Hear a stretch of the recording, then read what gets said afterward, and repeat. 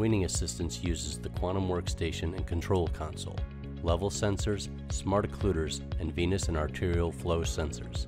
This user begins weaning by decreasing venous return. Touching the weaning button adjusts both flow rates to the current lowest flow rate. Volume translocation uses the adjustable volume add or subtract buttons in the venous tile.